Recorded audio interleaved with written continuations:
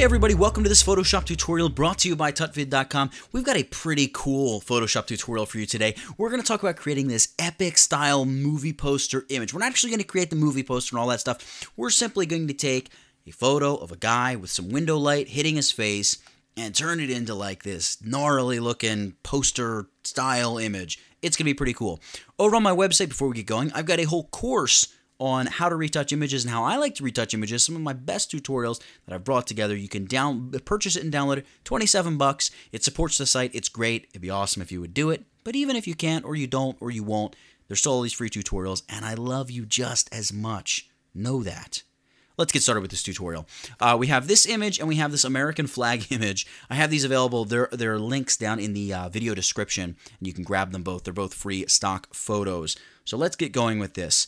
Once again, as we've been doing this entire week, the theme is all about calculations and the power of calculations. So we're going to kick this off with, you guessed it, calculations. Let's go ahead and apply a calculation adjustment here. I already know what I want. I want to make sure I'm working on the background layers, right? I'm applying background layer to background layer, but the channel that I'm going to apply is the red channel. I'm going to apply a red channel to red channel using the blending mode add. And you can see what this is going to do is we're really just trying to get a nice sort of soft-ish selection of the face. So I'm going to say, all right, that's great. I need to make sure this is going to result in a new channel. Offset of -65 actually works just about perfectly for us. I like -65 for this particular image. Go ahead and hit OK. And it looks like we haven't done anything. We have, though. We've added an alpha channel. See, we're no longer working here in our RGB composite. We actually just had the alpha channel selected. Let's work on this here a little bit. Let's hit Command or Control L to bring up levels. We're applying a levels adjustment just to this alpha channel, not to any of the actual color channels that go into creating our images, or our image, excuse me. This RGB image that we look at is composed of a red, green, and blue channel. Any alpha channel is just a stored selection that's composed of light values, right? White is a full-on 100% opacity selection. Black is a full-on no percent opacity selection, i.e. not a selection at all. And gray stuff is like sort of 50% opacity or thereabouts, depending on how light or dark the gray is. My key, or the thing I'm working on here, is just reducing all of the color around here. I just want his face to be isolated. So I'm going to boost the blacks a little bit. And I'm going to boost the whites a little bit, maybe something like that. Bring the whites up just a touch. I don't want to lose like the texture of his face. You can see we got a big hot spot right up there. It's a little warm for my liking, or it's a little hot for my liking, I should say. I'm going to just tone it back a little bit, hit OK. And now I'm going to grab my brush tool, and I'm going to set it to a blend mode of normal. Opacity should be 100%. My foreground color should be black, and I'm just going to paint everywhere in this image. I'm going to paint all of this other stuff black. Black, remember, that just means nothing in that area is going to be selected. So we've just isolated his face now, and we will just be selecting his face. So I'm going to just fade away the highlight here in the hair as well. It doesn't need to be perfect, but I want it to be reasonably nice. Now I'm going to set my blend mode to soft light, reduce the opacity to about 50%, flip my foreground and background color, so I'm painting with white, and I'm going to paint over his face just about like one pass, something like that, just with some white. There we go, that looks good. I'm going to turn on my RGB channel. In fact, I'm going to select my RGB channel and shut off my Alpha 1 channel. I'm going to go back to my layers panel. Now that we have that selection of his face, what we want to do is duplicate this image to prepare what's called a displacement mask. So we're going to go image duplicate, and I'm going to name this image displace. All right, you can see, there we go, we've duplicated the image displace. I'm going to go image adjustments desaturate. It's going to make our image black and white. Great. Now I'm going to go image adjustments levels. We can go levels or curves. Maybe we'll go curves just for the heck of it here so we can explore this a little bit. We're going to add a anchor point on the line here and pull down. All right, we're just looking to increase contrast. We're going to add an anchor point to the line up here, and we're going to pull up on the contrast just like that. In fact, I'm going to pull up on this darker point down here. There we go, something like that. Maybe I'll boost my midtones a smidge more. There we go, something like that is cool. Hit OK. And we're going to go filter, blur, Gaussian blur, and something like 10 to 15 pixels is usually good. I'm going to stick with 10 for the size of this image. Hit OK. And now we need to save this image as a PSD. So save as. We're going to save it here on our desktop, displace.psd, save, saying, hey, it already exists. I'm going to say replace it because I was playing around with it before. Close that displace.psd. Now we're back in our original image. Let's go ahead now and grab the flag. I'm just going to drag it over into my image, right? Drag it, drop it, boom, here we are. I'm going to right-click on the flag. I'm not going to right-click on the flag. I'm going to hit Command or Control-T, and then I'm going to right-click on the flag and hit Flip Vertical. And the flag's upside down. I'm not sure if that's proper flag etiquette. Somebody leave me a comment, let me know. I'm always up for learning. Hold down the Shift key and just pull to the right, and we rotate the flag to a little bit more of a proper position, if you will. And I'm going to zoom out just a little bit. Actually, I'm going to commit that change. Before I start scaling this, I'm going to right-click on the flag layer and just choose Convert to Smart Object in case I decide I need to scale it larger or smaller later on. Command or Control-T once again to get into the flag. Hold down the Shift key and just scale this down, but maintain proportions, and move the flag so it's over his face. I'm going to stretch it out just a little bit more. There we go. Something like that's cool. All right. That is probably good. Hit the check icon to commit the changes.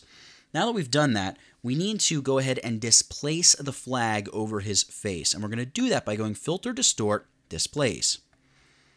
I like to work with displace typically, and I think it's the default horizontal scale and vertical scale of 10. Stretch to fit is great. Undefined areas, I typically choose wraparound. You can also choose repeat edge pixels. There's a little bit of a difference, but in this case, it's just a little, it's kind of like a more of a subtle effect that we're applying here. Hit OK. Choose the displace, not PSD. Your displacement maps, by the way, they have to be PSDs. You can't just save a JPEG, as far as I know at least. Choose Open, and you can see it's kind of like wrinkled the flag up a little bit. It's helped mesh it to the shadows and highlights on his face. Now that we've meshed it to the shadows and highlights on his face, we're going to load that channel as a selection. So Command or Control click the thumbnail to that alpha channel, go back to our layers panel, and we're going to apply a layer mask. Layer mask, reveal selection. So we've masked the flag nicely to his face. It sort of fades off a little bit as it gets to his hairline. That's great. We're going to select that layer, and we're going to choose soft light as our blend mode. So it just meshes nicely over his skin, just kind of blends right in with the tones and textures on his face. Now we're going to merge all of our layers to a new layer, or both of our layers to a new layer, by hitting Command-Shift-Option on the PC. This would be Control-Shift-Alt and the letter E. Boom, up to a new layer. Very cool. Now we're going to go Image, Calculations, again. And what we're going to do is we're going to set this, we're going to use the blue channel and the blue channel, but what I'm going to do is the layer is going to be that new layer, layer 1, that new merged layer. So we're going to do layer 1, blending with layer 1. We're going to use the blend mode. Let's go with multiply. Yeah, I like multiply. We're going to reduce the opacity a little bit, about 75%. That's cool. The result, however, is going to be a new document. So we're going to output a fresh document, which is going to be this black and white image. You see Untitled 19, black and white image. It is, however, a multi-channel image, not an RGB image. So we need to change that. Image, mode, multi-channel. Nope, we can't go RGB, so we're going to go grayscale. And from grayscale, we can jump over to, you guessed it, RGB. I'm going to drag this image over, and I'm going to drop it in my original image. If I hold down the Shift key, when I drop, it's going to automatically align my image vertically and horizontally. So now I'm going to just close this Untitled 19. I don't need it, and here we are. With this, I'm going to call it the calculation layer. I can actually delete this layer 1 now. We don't really need that.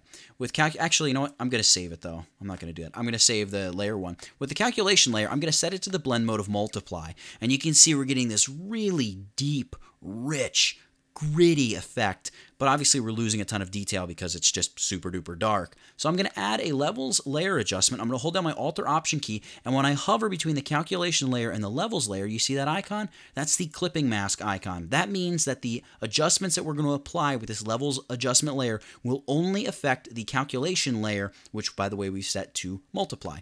So let's go to this levels adjustment here, and I'm going to boost the blacks a little tiny bit. This is really just a preemptive strike because we're going to crank up the output levels quite a bit here. One of the other things I'm going to do is just move this over a little bit. I want to get it so it's really just getting to the point where the highlights are, I'm losing absolutely no detail at all in these highlights.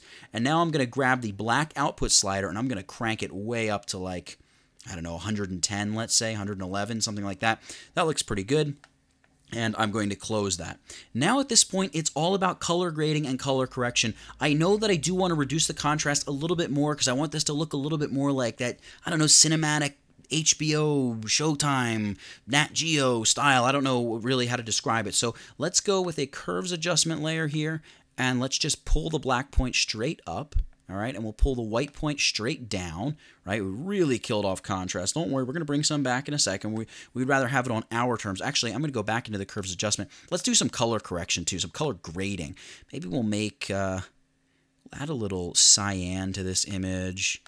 Let's add a little green to it. We'll add a touch of green. That's kind of cool. Let's go blue. If we pull away from blue, we add yellow. So maybe a touch of blue in the shadows, but then some serious yellow up in the highlights. That looks way too retro funky. Let's just add overall yellow. That's pretty cool. All right, after that, let's maybe try a color balance adjustment layer. And here we're going to let's add some red to the shadows. It's going to really darken up the image, add some of that contrast back. Maybe a little yellow as well to the shadows. We're going to really gritty this thing up. You know what? I actually like a couple drips of magenta in the shadows as well. Let's go to the highlights. Let's add some yellow to the highlights. Let's add a little red to the highlights. Maybe just a kiss of green, maybe magenta. Green. I think I'll go magenta. Just a little magenta in the highlights. I'm not going to mess with the midtones. And now let's go selective color. Now, actually, this is a good point to point this out. Selective color, a lot of times I'll come in here to the blacks color and I'll just reduce blacks and be like, yeah, man, look, faded, Instagram effect, whatever. I don't want to do that at all in this case. Instead, I want to choose the whites channel. And I'm going to reduce the blacks in the whites channel. What is that going to do? Well, watch the highlight on his forehead. It's very subtle. But the highlights, the very bright, the brightest highlights in the image intensify just a little bit. It just makes your highlights pop just a little bit more. Gives it a little bite. Really a cool little effect. We can also bring in like a channel mixer, right? We can begin like color grading and tweaking the colors. Channel mixer, bring in some reds here, well, really some magentas. Bring in a little red, right? Intensify things, or maybe make it more blue-green. Really, this is all about personal taste. Just have a little fun with this. And last but not least, we could go with, yeah, maybe another curves adjustment here. I'm going to lift the contrast a touch because I'm going to tweak the contrast. Maybe if we go with like a gradient map here, and I've got like this murky, vomity green to mustardy yellow to like almost white. And if I set that to like soft light, and I really reduce the opacity, and then I reduce the opacity of this below, I can really kind of control the overall contrast. And you can see, I mean, it's really pretty easy to go and get a really epic looking portrait very quickly. Last but not least, maybe what we should do is just again, merge all layers to a new layer. That's Command-Shift-Alt, Command-Shift-Option, or Control-Shift-Alt on the PC, and the letter E. Boom, we've got that. And you can go Command-Shift or Control-Shift-U to make it black and white. Go Filter, Other, High Pass. Probably 2 pixels. Yeah, that'll be good for this image. And set it to a blend mode of overlay. I'll try to set it to overlay. There we go. I'm going to zoom into 100% here. Look at his skin. We can shut off that sharpening layer, turn it back on. Maybe we'll duplicate it, Command or Control J, and really just give it some sharpness and some bite. And it's kind of a neat little portrait, right? So if I hold down my Alt or Option key and click the eyeball of the background layer, there's the image we began with. There's the image we have now. So with, you know, a few adjustment layers, just play with them, have fun. If you don't like one of them, get rid of it. Look at that. We can get rid of a few of these adjustment layers and just go through and see what we've got. And you can just start turning things off, turning things on, and end up with a really, really cool effect and a really neat, epic-looking image with a ton of mood to it. Here in Photoshop. So for calculations yet again, and for all these different adjustment layers and sharpening and epic poster style portraits, that's it. Get it? Got it? Good. NathanielDodson, tutvid.com. I'll catch you in the next one.